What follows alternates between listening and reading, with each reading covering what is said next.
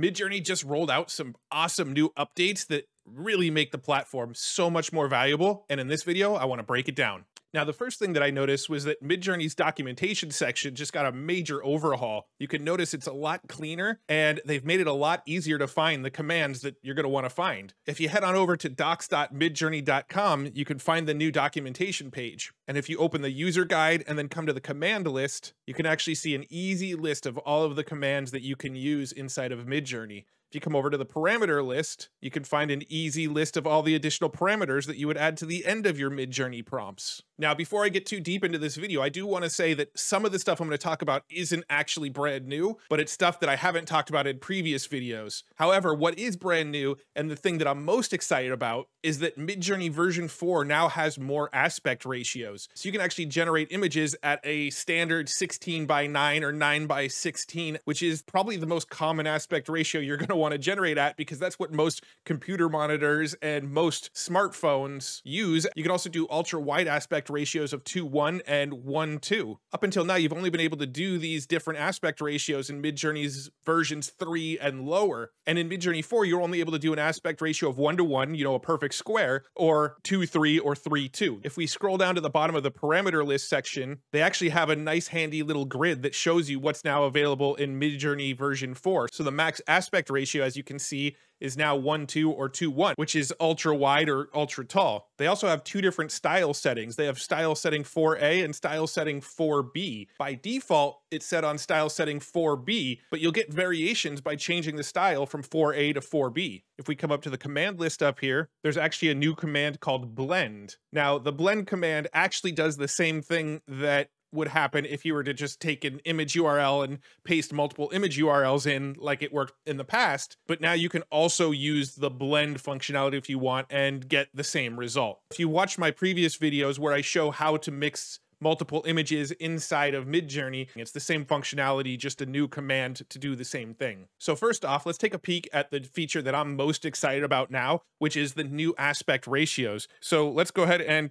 add a prompt here. Let's do imagine. I like to do short prompts, as I've shown you in previous videos, and I also like to mix in emojis. So let's do the galaxy, and then I like to add RGB because it adds a lot of color to it. And then I also like to add this rainbow emoji, and then let's just add aspect ratio 16:9. Before, it would have told me that I can't use aspect ratio 16:9 with version 4, but now it's available. And look at these beautiful images that it came up with. These are super cool, and they're the perfect size now for a desktop background or iPhone or Android background, because they're in that perfect 16:9 aspect ratio. Now let's check out the super tall aspect ratio. Let's go imagine, and let's just use the word chaos, and then go aspect ratio 1:2. And this is what MidJourney gives us in that tall aspect ratio. And I can zoom in on them and you can see they're these crazy tall poster-like images. Let's do a wide landscape, make it almost look like a panoramic photo. Let's go imagine a beautiful green forest with a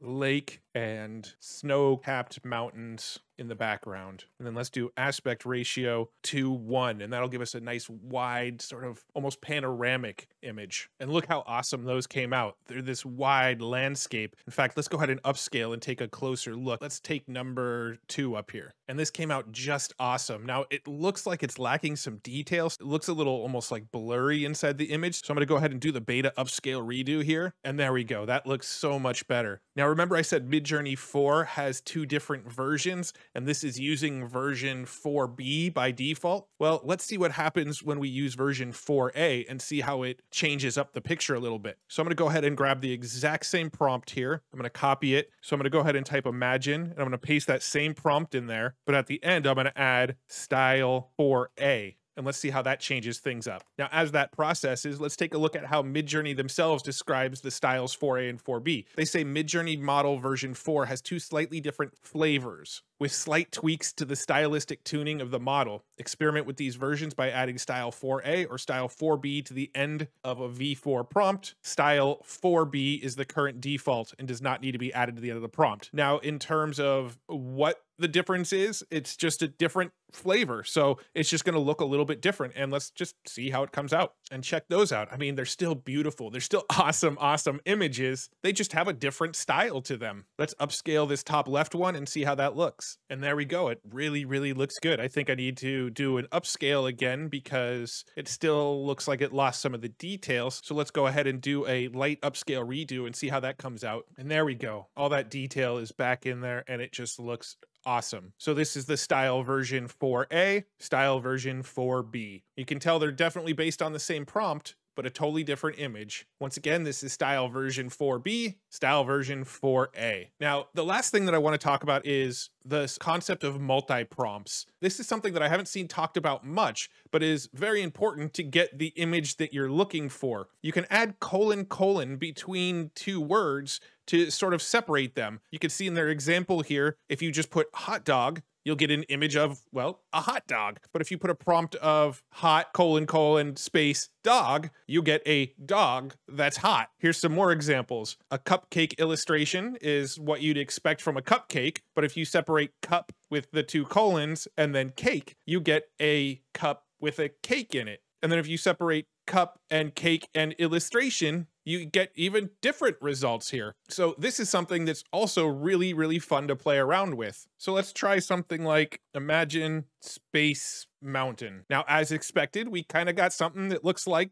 something out of Tomorrowland from Disney's and the Space Mountain ride. Now let's go ahead and do imagine space, put our two colons in there, and then put the word mountain. Let's see how that changes things up. And check these out. Now we have mountains in space. I know a lot of people in the past have had issues where they're trying to get a specific image, but it's thinking they're trying to prompt something else. Well, adding this little separator inside of your images may be the key to getting the exact image you're looking for. Let's try one more. Let's do imagine wallflower. And let's use one of our new aspect ratios. Let's go aspect ratio 9:16, which is going to give you more of that smartphone vertical shape. And here you can see we get a representation of clearly a person. Now, if we take this exact same prompt, I'm just going to copy it up here and let's go imagine, paste it back in. But now let's separate wall and flower with two colons and a space. Let's see what it generates this time. Now we get a completely different image from it. And we can even add weights to this. So if I copy this once again, paste it into my prompt, I can do wall 2, flower 1. And let's see what happens with that. I'm giving the wall a weight of 2 and the flower a weight of 1, meaning that I want the wall to be more prominent in the picture. And once again, we have something completely different with a focus on the wall and a flower. Almost the exact same prompt with slight differences. Wall and flower with some weighting, wall and flower without weighting, and wallflower. So just some cool extra things that you can play around with inside of MidJourney to get the exact result you're looking for. When it comes to MidJourney, it's all about prompt engineering, and the more little tricks like this that you know, the closer you can get to that exact image that you want. People always ask me about my YouTube thumbnails and how I get them to look the way they do. This is it. It's just focused on the prompt engineering and figuring out these little tricks that get you that exact image that you're looking for. If you enjoy this kind of stuff, make sure you head over to futuretools.io. This is the website where I curate all of the cool AI tools that I come across, all of the cool prompt guides that I come across for MidJourney, and just all of the stuff that I nerd out about on the YouTube channel. Well, if you hang out on Future Tools, you'll find it before I ever make videos about it, because I'm making videos about the stuff that I'm coming across and putting on Future Tools. So check it out. It's at futuretools.io. The site's completely free. It's really just my way of constantly keeping my finger on the pulse of all of the cool AI tools so that you don't have to. And then I make videos about the cool stuff that I come across when I'm building the website. So futuretools.io. Cool. Hope you enjoyed this video. If you did, make sure you press subscribe down there and that like button and the bell, and, you know, do all the things that the other YouTubers tell you to do. Just do it for my channel, because that would help me and be kind of cool. All right. Thanks so much for tuning in. Hope you enjoyed this one. Hope you got some cool MidJourney tips out of it. See you guys in the next one. Bye.